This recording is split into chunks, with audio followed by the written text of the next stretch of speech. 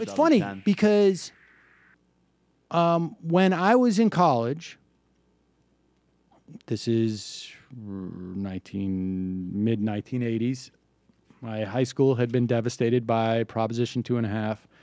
I was a big fan of Paul Tsongas and Michael Dukakis, and I don't think my politics were, I think I was as influenced by the perception that Massachusetts were liberal on across the board as anything else. And it's only until later, and some of, I think this book instructed me, at least in terms of Dukakis, I was more recently aware or earlier aware of this about Tsongas, is that these guys were the sort of the precursors to the DLC in many respects.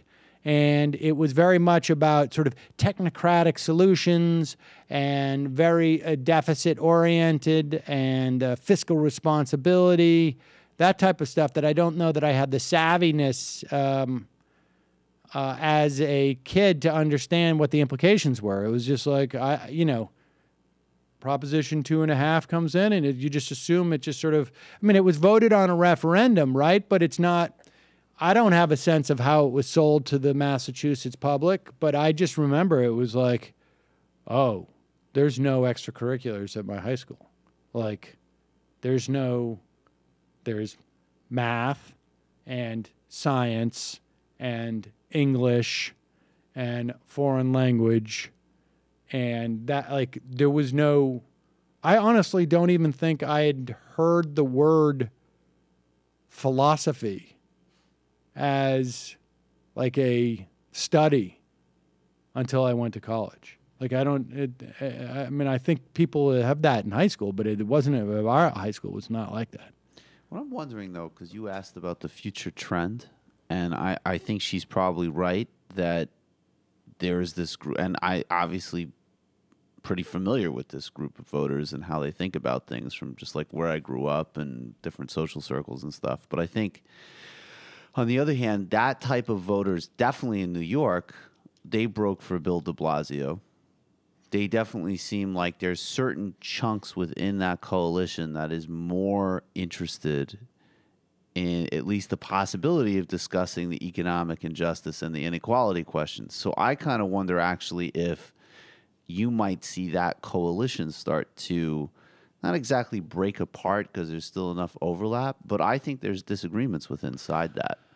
I think it has to do with, frankly, the perception that there's a generation, my age, I think, and younger, that they're not going to do as well as their parents, largely speaking. Right. And that it's consistent with the sort of MO of those people, right? I moved to the suburbs. I'm more concerned about my kids, the quality of my kids' school, which remains, but it's also sort of, because you're living in those type of suburbs, the solution is pretty straightforward to maintain the quality of that education, right? There's not a lot of nuance involved in that.